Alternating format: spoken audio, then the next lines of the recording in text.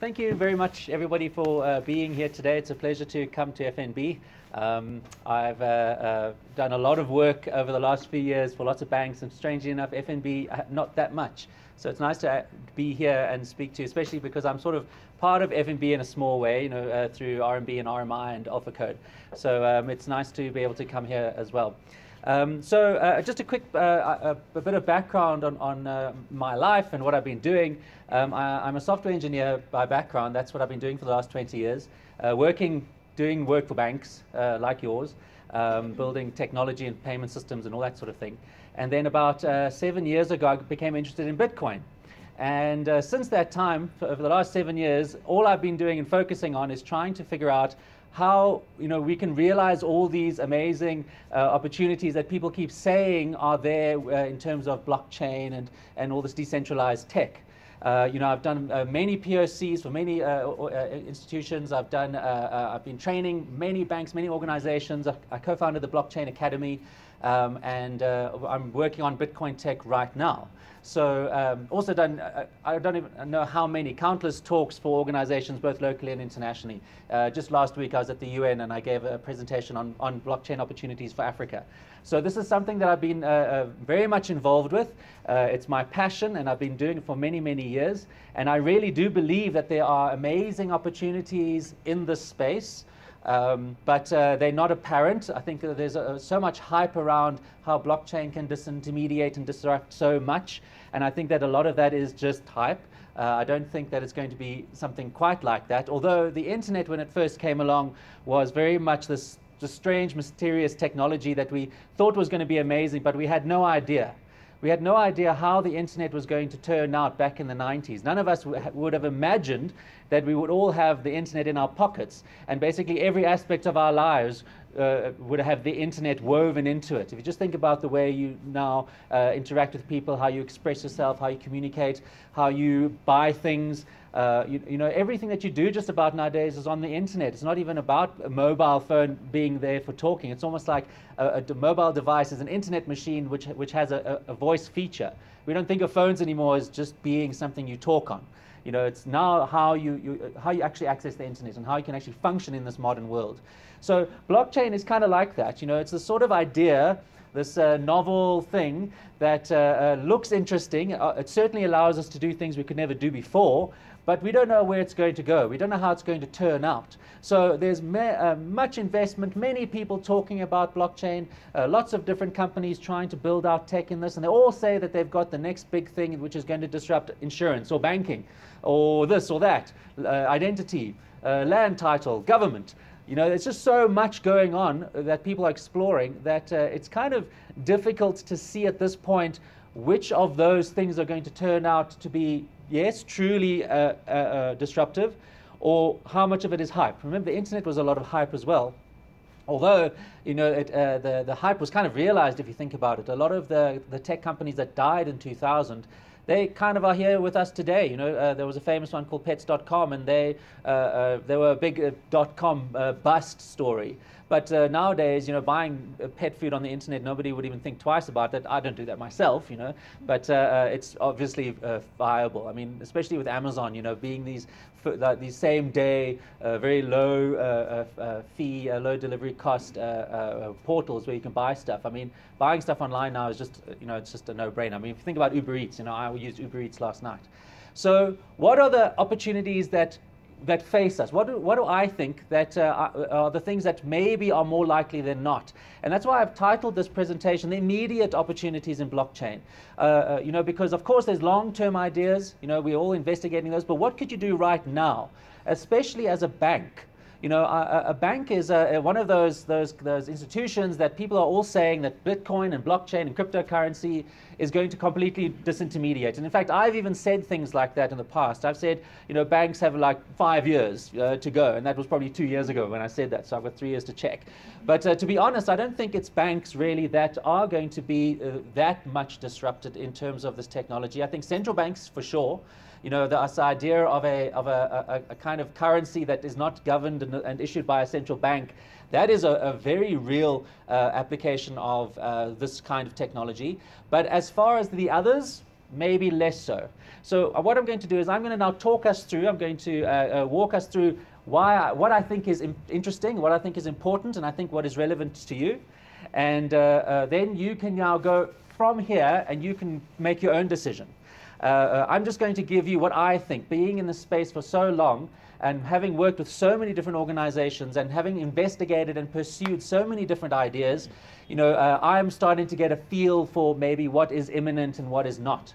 So I'm going to try and share that with you, and you're going to start seeing that I'm going to be focusing on one specific aspect of blockchain that I think is really here today and has a great, you know, a potential to change all of our lives, whether you are looking at it from a professional point of view or from a personal point of view. Okay, so let's just quickly narrow down, or at least categorize the three aspects of this technology that I'm going to now talk about, because it's not just one thing. Obviously, blockchain is basically the kind of foundation of where everything is going to be built upon. Think about blockchain being the internet. And then we have these other things. Cryptocurrency, Bitcoin being the most famous and most widespread one today, but there are obviously many different kinds of cryptocurrencies. And then this idea of tokens, because tokens are very interesting. Yes, there certainly looks like there could be disruption there, but again, you know, there's going to be a lot of time from a regulatory point of view and also from a technical point of view before the idea of these tokens, and I'm going to explain to you what tokens mean and what they represent a little bit, and then I'm going to focus on the one aspect that I think is the most important, and that's cryptocurrency. Okay, so first thing I'm going to do though is I'm going to just quickly describe, I'm going to give you a quick blockchain 101, I'm going to explain to you what it is so you all become experts, and then I'm going to start narrowing down on what I think is useful and important. Okay, so you ready for this? Okay, so blockchain is extremely easy to understand. I know that you've probably sat with people and they've tried to explain blockchain and it's become crazy and you don't know what they've been talking about, but let me explain to you, it's really, really easy. And the fact that you guys work in a bank makes it even 10 times easier. It means that you are way ahead of the curve already. All right, so if this is our bank, and let's say this is your bank over here, you know that your bank has ledgers and it has databases, and in those databases you've got records, you've got accounts, you've got people that you've listed in those databases, and those accounts have balances. Now, if you understand this part about the way your organization works, well, then you're 90% of the way to understanding how blockchain works. So when somebody wants to go and actually make a transaction, they want to go and pay for something at a merchant, what they've got to do is they present their credit card. But now money's not flying from that credit card to that merchant. What happens is the customer is sending an instruction to the bank and saying to the bank, please can you debit money out of my account and go and credit the merchant's account.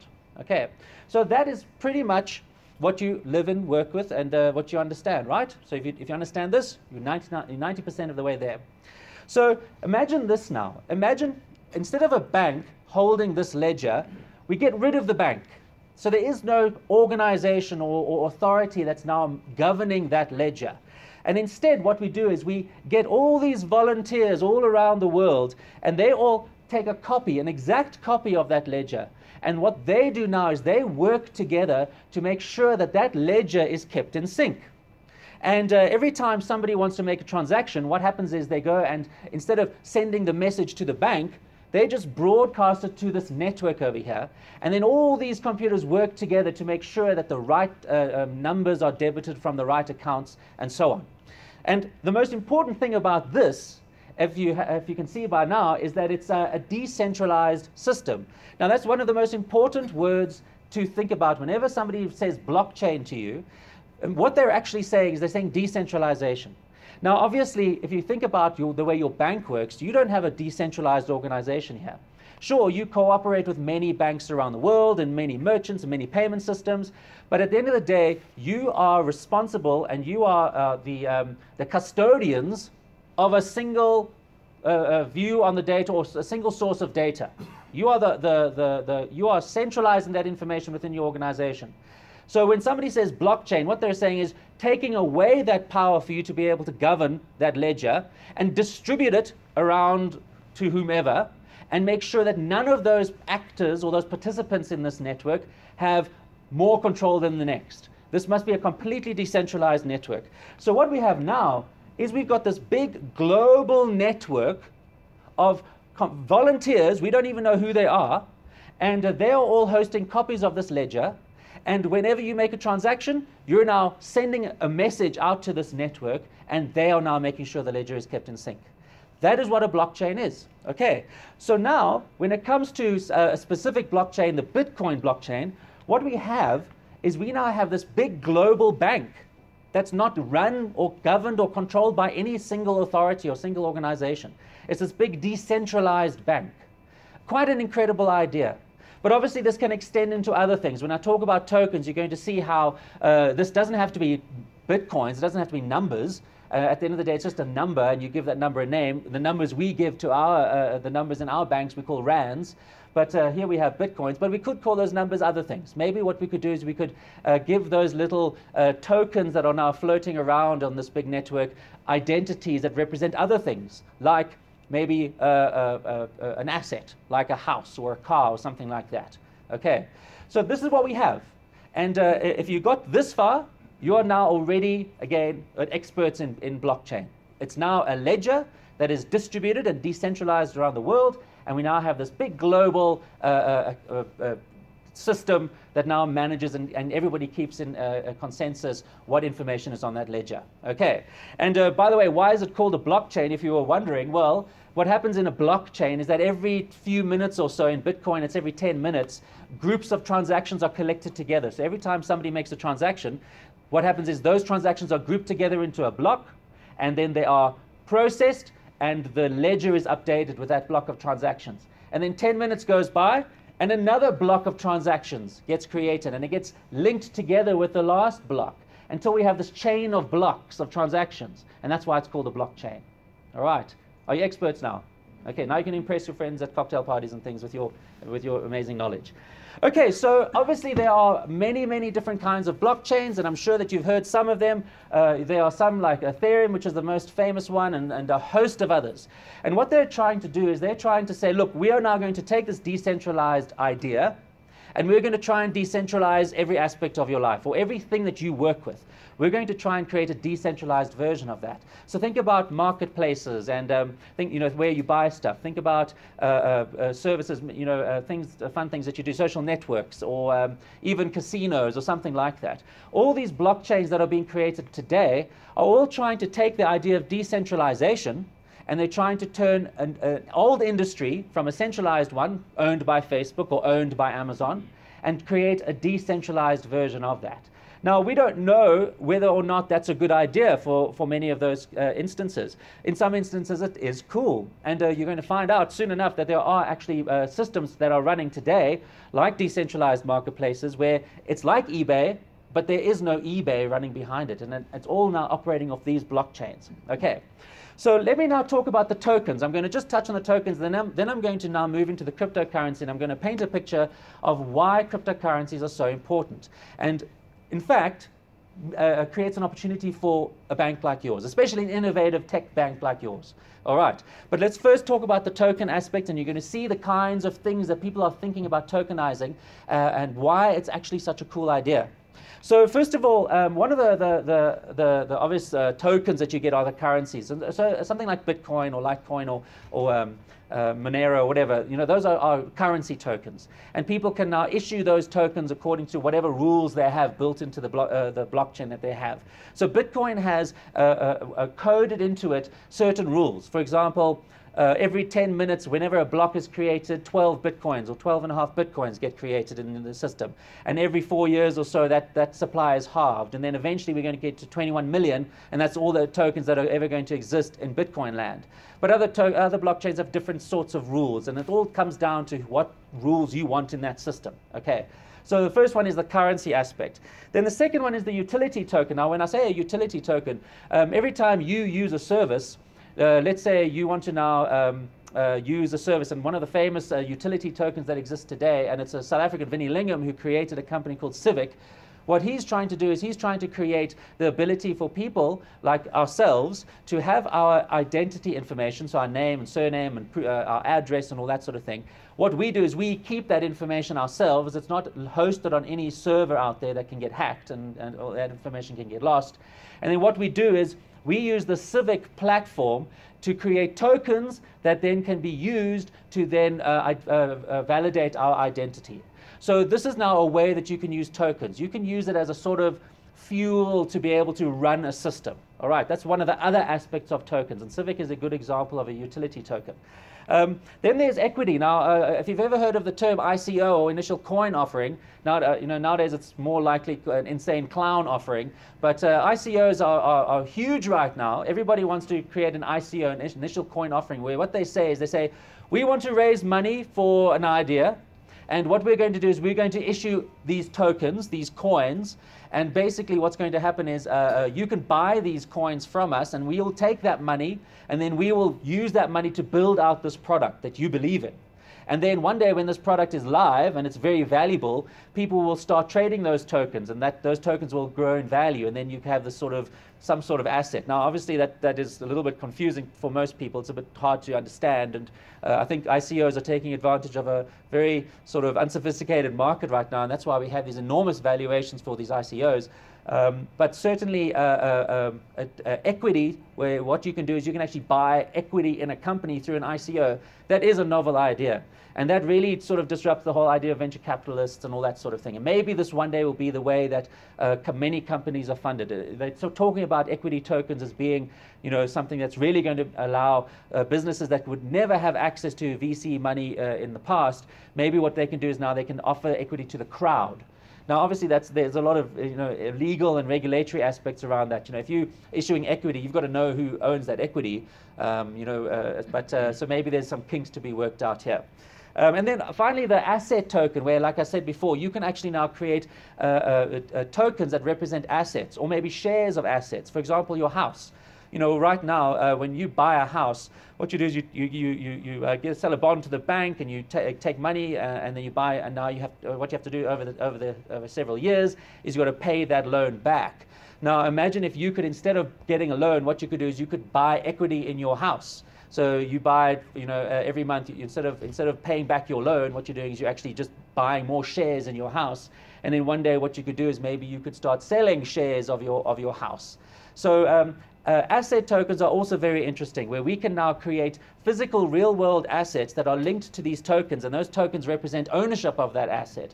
And then you can now be able to have a very liquid asset to be able to easily exchange, instead of having just a house sitting there that's hard to move. If you want to sell your house, you can start selling equity in your house, or whatever it is, or whatever other asset there is. So the whole idea of now tokenizing assets, tokenizing equity, tokenizing currencies, and tokenizing access to your platform, this is going to be perhaps another interesting thing around what blockchain can do for us. Again, this is now probably further down the line, but maybe here's an opportunity for a bank like yours to be able to start thinking in terms of these tokens, and especially when it comes to the assets, perhaps. But what I want to do now is I want to focus on, and I'm going to spend the rest of the time. You might think I'm putting too much emphasis on the cryptocurrency aspect, but as a bank, you deal with money. So I think it's a pertinent discussion to have. And also, it's something that I really genuinely believe is what we're missing, in terms of this whole blockchain thing. There's so much excitement over the last few years, and so much investment into blockchain tech, decentralizing all these different services, that we've forgotten that the whole point about this was about the cryptocurrency. When cryptocurrency was created, there were very specific things going on in the world, which I'm going to talk about, that this idea of Bitcoin was meant to solve. But the idea of a money that is not issued by a central bank, that's not governed by a government or a central bank, is obviously very politically incorrect. And if you start saying, listen, I want to use Bitcoins instead of rands, I want to earn Bitcoins and I want to spend Bitcoins, suddenly, SARS and, the FIC and everybody, they're going to start saying, whoa, whoa, whoa, what's happening here? Suddenly we don't have any visibility in what's going on. You're now moving huge amounts of money out of the country. That's a big capital flight risk for us. Of course, the idea of a currency like this, private currency, a private meaning that it's, that you can do with it what you like and no one's ever going to know, is of course a very scary idea. But the great thing is, and this is what I've been doing right now, I work very closely with the SARB, because obviously the SARB, Reserve Bank, are interested in this. They're concerned about these sorts of problems, and they want to know, is this an issue they have to deal with? But the amazing thing about the Reserve Bank, and this is why I love our Reserve Bank, is that they are very open to the idea of a currency like this. If it can genuinely provide benefits to people, if it can make the world a better place, I've been stunned to find that there are actually human beings working at the Reserve Bank, and they genuinely have interest in making the world a better place. They want to make the country a better place. So even though I'm going to talk about why central banks are evil, I'm pleased to know and to inform you that central banks do have, they don't just have this kind of, at least ours, I mean obviously there are other central banks with different opinions, but our central bank is quite open to the idea that if this can solve issues, if this can create opportunities for people who don't have access to existing banking systems, and there are many up in Africa, less so in South Africa, if this can really solve problems, great. They are open to acknowledging and accepting it and allowing it to exist. But as long as they feel that they're not completely out of the loop.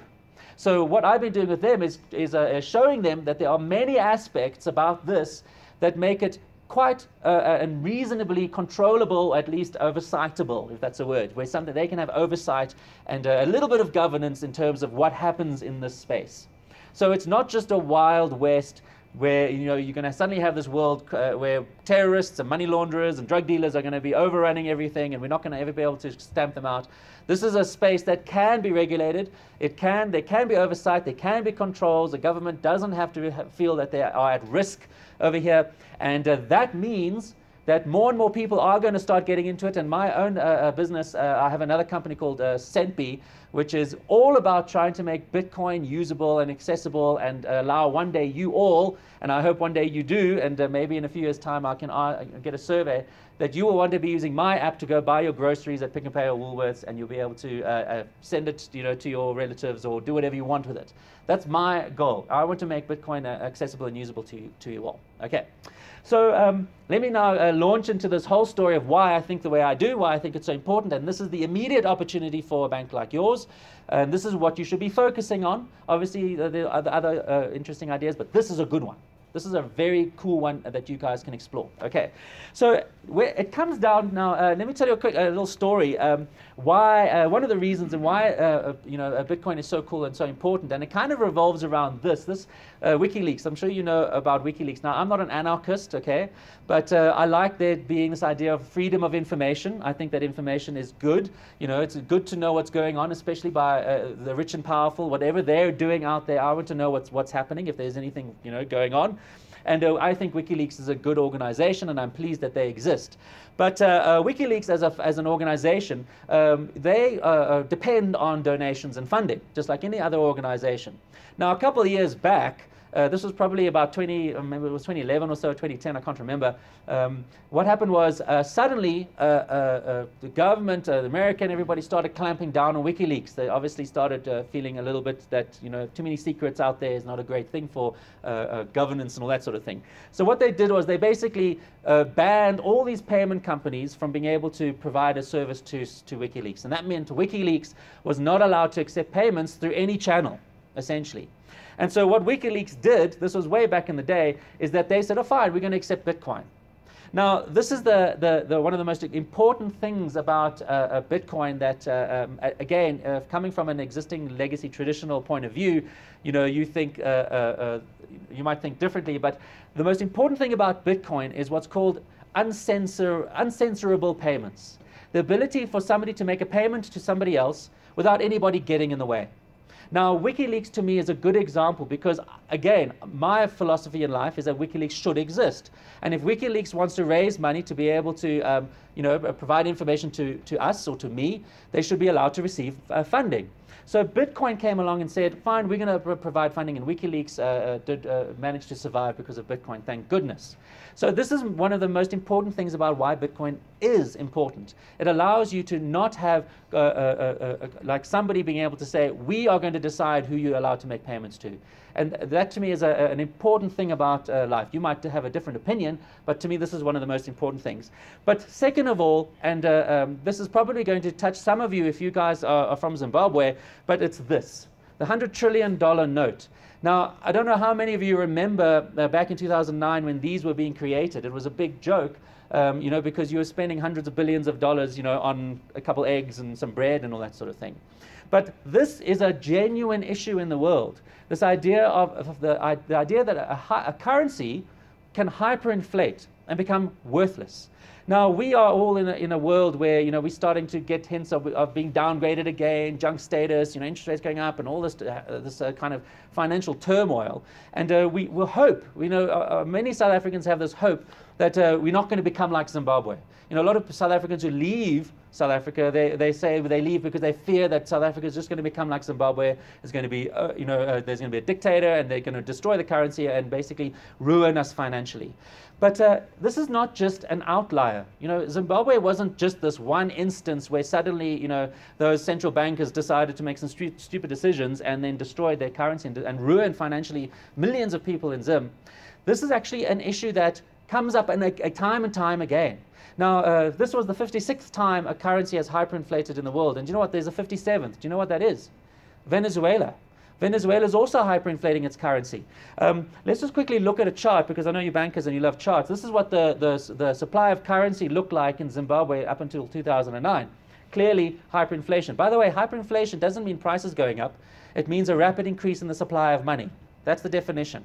And then it eventually, the symptoms of hyperinflation are increasing the prices of assets or like our consumer prices. And so obviously now, through all this rapid increase in supply of the currency, it was eventually translated into prices, and we started seeing prices in Zim going up. And it's happening in Venezuela today. But there was another issue, 2008. Do you remember 2008? This was a significant time for the world. It wasn't just an American thing, but the global financial crisis, where all banks, a lot of financial organizations were loaning money to people that shouldn't have had those loans, the subprime. And what happened was those loans went bad, and those banks basically became insolvent. A lot of people became insolvent because all those, if you've ever watched The Big Short, then you'll know this whole story. What happened was now these banks became insolvent. And how did they survive? Obviously, Lehman Brothers and Bear Stearns, they didn't, but it wasn't just those banks that were at risk. So how did the banks stay alive? Well, the central banks came into the rescue. And what happened was, and now we're going back to a chart of the US money supply. There's a famous quote called jumping the shark. Have you ever heard of that? It means whenever you do something random, completely strange and unlikely. But what happened was, in 2008, boom, we had all these, this is the US money supply, we had all these rounds of quantitative easing 1, 2, and then there was Operation Twist, there was all these troubled asset recovery program, TARP, I can't remember, I think that was what it was called. But basically the US dollar hyperinflated. Now the US dollar is the world reserve currency. And obviously whatever happens to the dollar surely must happen and flow into the rest of the world. Now the dollar is an amazing currency because they can print as much as they like, but because the world needs dollars to buy oil and that sort of thing, all that inflation is exported. Okay, so if you now go and look at tradingeconomics.com, it's a great website. What happens is they list all these sort of financial statistics like GDP and interest rates and money supply and all that sort of thing, trading economics. When you go and look at trading economics and you go look at any country, the supply of currency, you're going to start seeing that that same picture, hyperinflation, has happened around the world. So there's China, and do you want to have a look at what South Africa looks like? Boom. That is our own currency. Now, people will say, okay, Lorien, I get it. I get that, according to the money supply, that there's been all this hyperinflation. But where is it? Why am I not paying 100 billion rand for my groceries? Where's all that hyperinflation gone? Well, have you guys looked at the stock markets around the world lately? If you go look at the Venezuelan stock market, by the way, it looks basically like that. It's done this amazing hockey stick. But who wants to be in the Venezuelan stock market, where the currency is basically worth nothing? So where's all the inflation gone? Well, if you go and look at bank balance sheets, central bank balance sheets, and you go and correlate that against the MCSI, which is a global stock index, you see that all this inflation has been going into asset prices, into stock markets, and so on. We've been in this incredible bull run since 2008. Go look at the Dow Jones, go look at the S&P 500, go look at any stock market, and you'll see that all that money that has now gone into the system hasn't gone into the economy and so into your groceries, but has gone into your assets. So if you are holding stock, if you're holding assets, right now you're feeling pretty wealthy, and that was the whole idea these central banks thought, that, that what they can do is they can create the wealth effect where hopefully all that value, wealth trickles down to the rest of us. But it hasn't. It's gone into this. And by the way, if you're still not convinced that central bank money that has been printed has gone into the stock market, here's some stats for you. The Swiss central bank owns more shares in Facebook than Mark Zuckerberg. The Bank of Japan is the #1 shareholder. This is a bit old. In the top 88 companies, I think it's now more. It's the top 100. And then I just recently heard Bank of Norway owns $55 billion of stock in Facebook. Now, 55 billion. And what is Facebook? Right? I mean, Apple. It's about 800 billion, 900 billion. So it's a significant chunk of Facebook's value is actually central bank owned. So banks aren't just holding mortgages and all that sort of thing, central banks. They're holding private stock, private equity in businesses. They're buying up the stock market. So this is clearly a bad situation that's going to end badly for all of us, because we are now in a global financial system. It's all tied together. Our central bank is no more immune from this than any other, and we are going to be looking at a hyperinflationary collapse, perhaps coming in the next few months, maybe not even in the next few years. And also, if you just think about the purchasing price of rands and dollars and so on, I'm sure you can remember when you were kids how much pocket money you got. Not to give away my age, but I was earning about 20 cents a week back in those days. It wasn't much then, but I mean, it was enough for a 7-year-old. And 20 cents could get you, a handful of sweets and some good times. So what can 20 cents get you today? Obviously nothing, literally nothing. And if we go look at the best currency in the world, the US dollar, the currency that I guess all of us wish we got paid in, this is what the purchasing power looks like since 1913, which is when the central bank Federal Reserve was created. So it's lost 98% of its value in the last 100 years. And that last 2% is probably going to be happening soon. Okay. So we definitely live in a world where the money that exists today, it just doesn't seem likely that it's going to persist. And I don't have any slides. I have another presentation. By the way, if you want deeper presentations on this, I've got a YouTube channel. If you go and just type in Lorien Gamaroff in YouTube, you'll find my channel. I've started listing a lot of the talks that I've been giving, and there's one that I give which shows you, a lot more about these sorts of things. But it looks like that, this is what I want to say, was that, financial systems don't last forever. There's generally about a 45 years cycle for a financial system. If you think about 45 years ago, or 1971, I don't know how many years, 46 years ago or so, 1971 was when the world went off the gold standard, and we had this new financial system, what was called this fiat system, the first system we have today, where money is just paper, literally printed, out of thin air. Before that, it was Bretton Woods, where the world was sort of on a gold standard, and so on and so on. Well, it looks kind of like we're heading into a time where there's going to be some kind of reset, a new kind of financial system coming along, and it looks at this stage that it might be a kind of IMF, a special drawing right type system. Special drawing right is the name of the currency that the IMF has. And once central banks need to be bailed out, because the banks were bailed out in 2008, now the central banks need to be bailed out, it's probably going to be with an SDR from the IMF, which means that there's going to be a huge financial turmoil when this transition happens. It's not like you're going to get one for one, in your rands. Okay. Also, we live in an incredible time because of 2008. This is just the Fed fund rate. This is the US dollar. I'm focusing on the US dollar because obviously it's the de facto reserve currency. In the last 8 years, since 2008, we've been on this incredibly low interest rate policy, unprecedented in history. In fact, even some banks around the world have negative interest rates. Can you believe it? That such a thing can exist. It makes no sense. So if you just think about financially the world as it is today, the money that we have today, we have short histories, our memories don't go back very far. We think that whatever is today is going to be here forever. But if you just look at history, you study economics, you look at these basic charts, you don't have to be an economist to get what I'm saying, that things are changing. There's going to be something that is going to come along that is going to disrupt us all again, possibly a global Zimbabwe type situation. Okay. But there's so much more. I mean, I've just given you kind of the whole idea of this fiat currency issues. Okay, I mentioned the negative interest rate policy that is in some banks around the world. But there's also this idea of bank bail-ins. I think I just accidentally skipped. Let me just go back to that.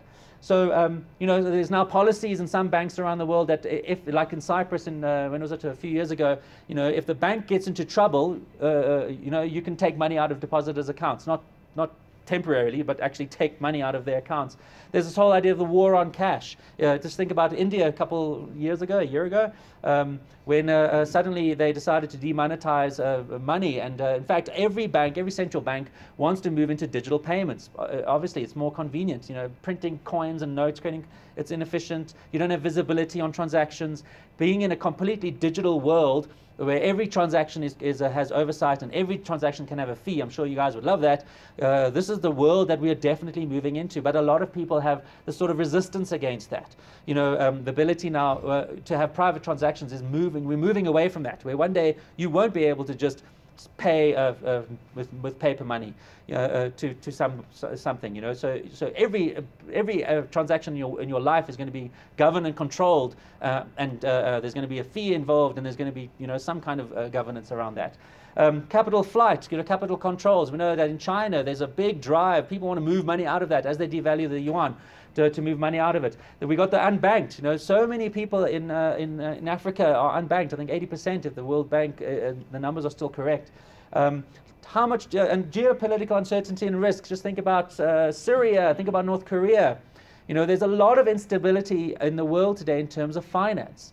So people are now looking for alternatives, and people are starting to talk about gold standards, going back to what's called an Austrian economic system, where money is gold, where central banks can't just create money out of thin air in this Keynesian world that we live today, because obviously it leads to problems, having all this hyperinflation. So as you can see here, the money issue, and this is why Bitcoin was created, was because of the fact that our central banks are basically have kind of just gone off the rails and have started creating this very clear path to financial destruction.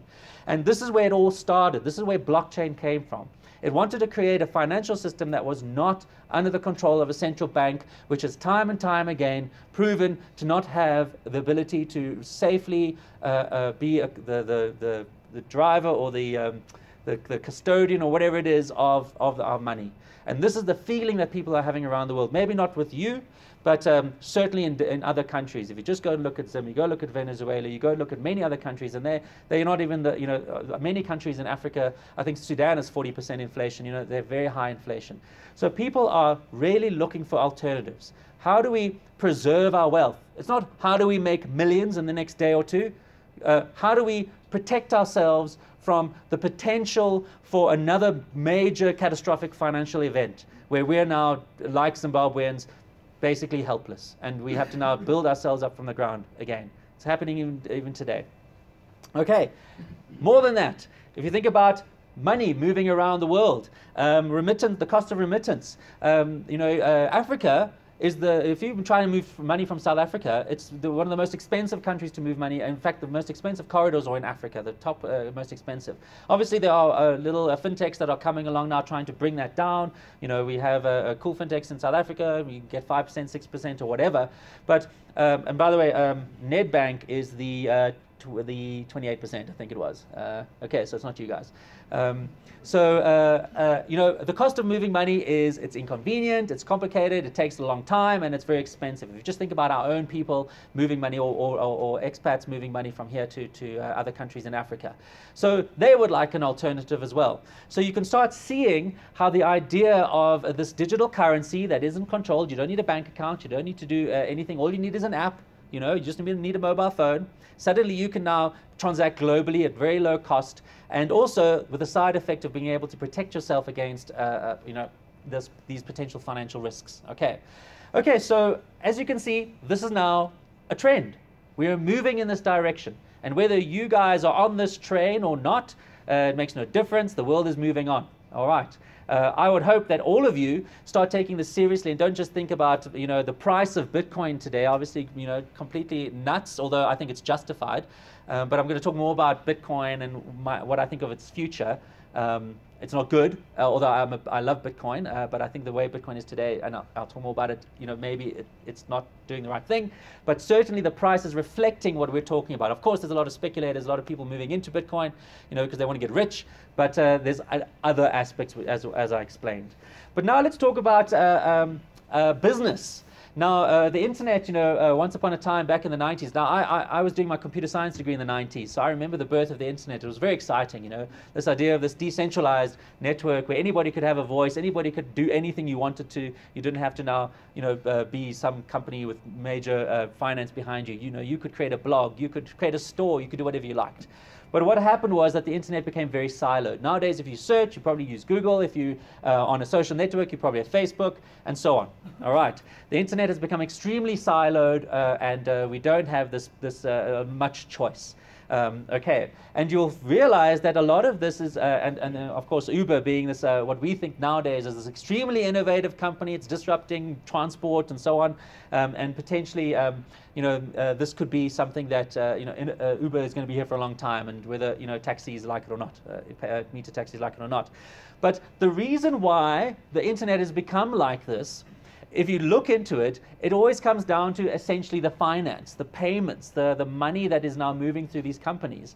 Now, I'm going to use Uber as an example because you're going to see that Uber, at the end of the day, all it does is act as a sort of glorified payment hub. One of the most important things about Uber is when you hail your cab and you go and get your ride, is that you're not having to worry about handing money over to the driver, and the driver doesn't have to worry that he's going to give you a ride and you're not going to pay him. Okay, so the biggest and most important value proposition that Uber has is the payments aspect. Now, of course, you might say, well, hang on, Lorien, but Uber isn't like that. I mean, there's other things. It vets the drivers, and maybe there's insurance and so on. But if you eliminate the finance aspect out of this Uber relationship that you have with your driver, and you can now see a world where if I could now pay my driver directly, I could then have access to a whole host of these decentralized service providers that all provide insurance, perhaps, or they vet drivers. And also remember, Uber's not an app. Apps are anyone can create an app. An app so that's not Uber's value either. So you could now have a decentralized Uber where you could now go and find drivers. You could see who those drivers have been vetted by. Maybe you've got preferential service providers that provide insurance and so on. And you can say, only show me the drivers that have been insured by this guy and have been vetted by this company. And I'm going to be able to now finance and pay my driver directly. You don't need Uber. Uber is completely irrelevant. And so on with all these other sorts of services. If you think about eBay or bid or buy, what happens is eBay lists products and then they provide this finance function for you, and then they make sure that the service provider, the merchant gets paid, and they make sure that you get your goods, and so on and so on. Okay. But if you could pay the merchant or the service provider directly, again, you don't need Uber. If you can list your products in a decentralized way, why should I go and bother with Uber? Now, you think that this is all futuristic, but it's not. Every service that I've just mentioned already has a decentralized version. Arcade City is operating today, and it's a decentralized Uber.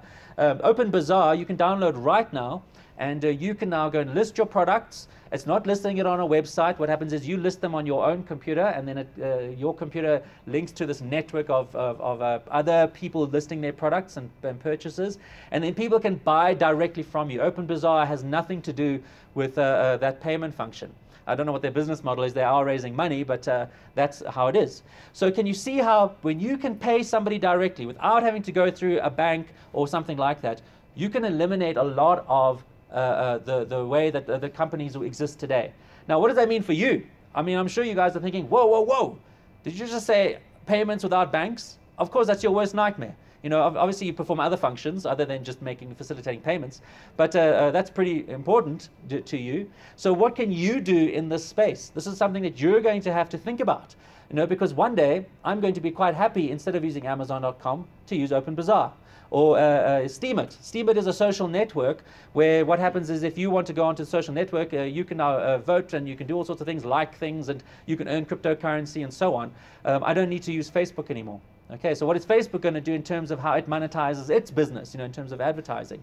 So these are things that you should be thinking about, and this is definitely something that is here. It's not even coming. I'm not even giving you a warning about what's in the future. It's here already today. It's just a matter of these types of businesses becoming more visible and more widespread, and people getting into this idea of cryptocurrency. And you can be sure that with Bitcoin over $10,000 right now, that more and more people are becoming interested in it. The price is definitely has a function on its visibility and popularity.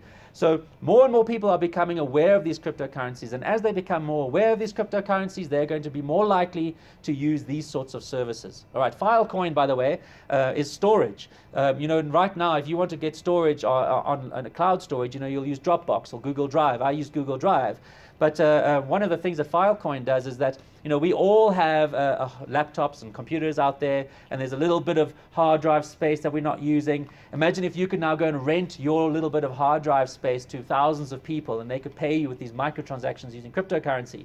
Well, now I don't need Google Drive or Dropbox. Okay, so can you see how, again, it always comes down to the peer-to-peer payment. If you can make a peer-to-peer microtransaction without using a bank, really is going to create a lot of interesting disruptions in terms of how businesses operate, and also how you guys operate as well. Okay, so let's just focus on that now, because I don't want to just leave you with that. I want to say, look, there are opportunities for the banks. Now, one of the most important things about money is how safe it is. Why do we use banks? Because banks perform this function of providing a safe environment to store our money, and a safe transaction environment. Well, right now, one of the biggest issues with these cryptocurrencies is that people lose their money. They lose their keys, and it becomes complicated. And what's my password? Oh my goodness, I just lost 10 Bitcoins. I mean, that goes on and on. There's so many times that's happened. Really, I got a call yesterday from my brother-in-law whose friend forgot his password and lost 3 Bitcoins. So I can't help you. But if you guys were keeping these Bitcoins for him, then you could come here and reset his password, or you could provide some kind of service. So maybe as a digital bank of the future, you guys can do that as a service.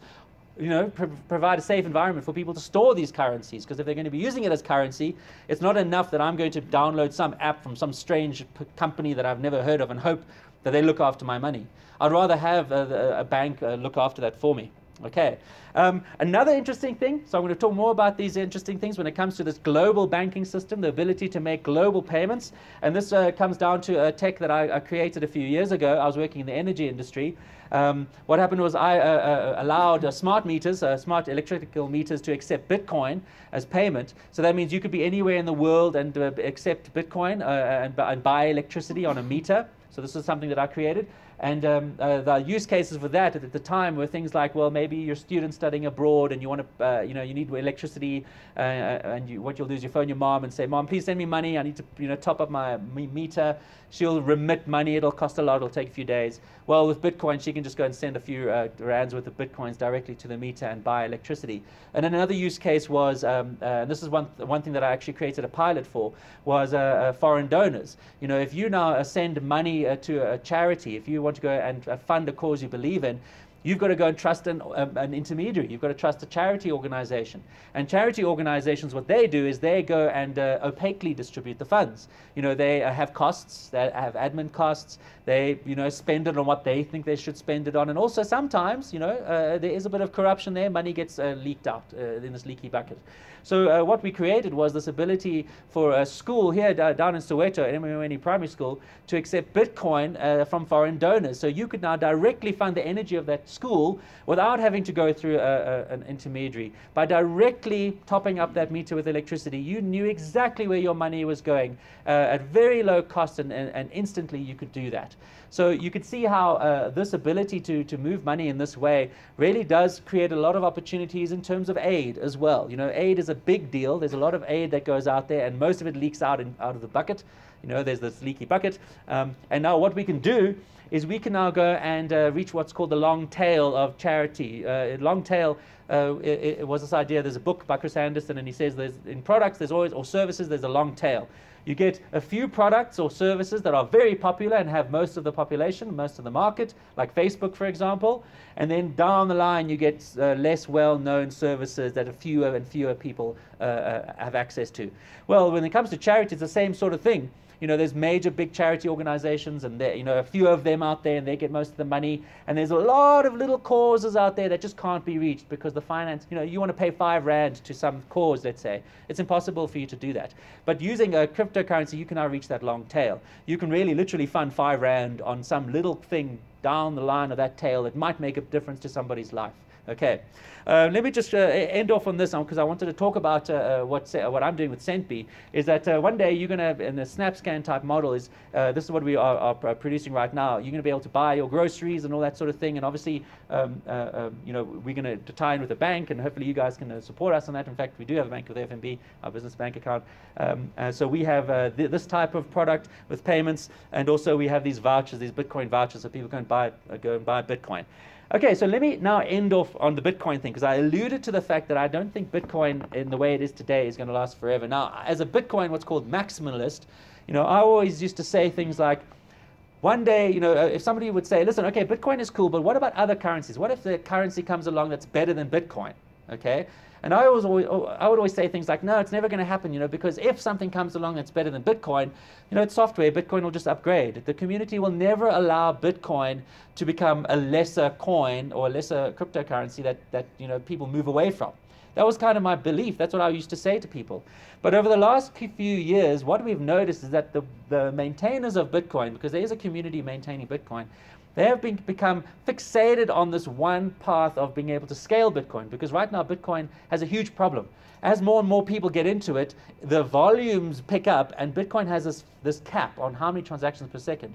And what happens now is the fees are becoming enormous with Bitcoin. If you want to send money with Bitcoin today, sometimes you're going to pay 50 Rand, 100 Rand just to move a little bit of Bitcoin. So to me, Bitcoin is starting to show the kind of thing that I never thought would happen, where it's becoming so resistant to change that it's actually going to potentially fail. Now, on August the 1st, what happened was a community decided to split Bitcoin, or fork it away. It's called fork it away, and go back to the way Bitcoin was created initially, where what we have is we don't have this artificial supply and how many transactions per second. And that, by the way, is related directly to the block size. Remember I said transactions come every 10 minutes and are grouped into a block? Well, that block has a limit of how many transactions. Well, what happened on August the 1st is that this was created, Bitcoin Cash. And Bitcoin Cash said, whoa, whoa, whoa, we don't like what Bitcoin is doing right now. We don't like the fact that they're trying to create new technology to scale Bitcoin, which is unproven and potentially might fail. What we're going to do is we're just going to keep Bitcoin the way it is, the way it was originally devised, and we're just going to increase the size of the blocks. Now, you'll be amazed that that is such an issue, but it has created a split in the community. And right now, Bitcoin Cash, in my mind, is probably going to become the dominant Bitcoin in the future. So this is not investment advice or anything like that, but it happened. It happened where Bitcoin, it did in fact become something that didn't keep up with innovation. And I do believe that Bitcoin Cash is going to be the coin that is going to have the most value in the future, because especially of its low fees and its speed of transactions. The fact that I can now make a 1 Rand payment with Bitcoin Cash. Making a 1 Rand payment with Bitcoin is going to cost me 50 or 100 Rand to do, which is insane. And that's probably not going to change for a long time. So I wanted to bring this up because it's something I feel strongly about. And as people like yourselves, you might even be thinking about investing in Bitcoin. Sure, the price of Bitcoin is 10,000, 11,000, it's probably going to 15, 20, who knows. But as far as the long-term potential for these two currencies, if you have to make the decision, technically and fundamentally and economically, I do believe that Bitcoin Cash is going to become, you know, a superior coin. And I wanted to just put that in there because it has become political and quite complicated, and I hope that can answer some questions for you. Okay, this is just a picture of kind of the fork that happened over there. It's not really any more information. But what I'm going to do, I think, is I'm going to end it on that. And if you have any questions, I see my thing is dying, so now's a good time to end. if they would have any questions, if you would like to ask me anything about what I've just said, please go ahead. But thank you very much for your time, and thank you for listening.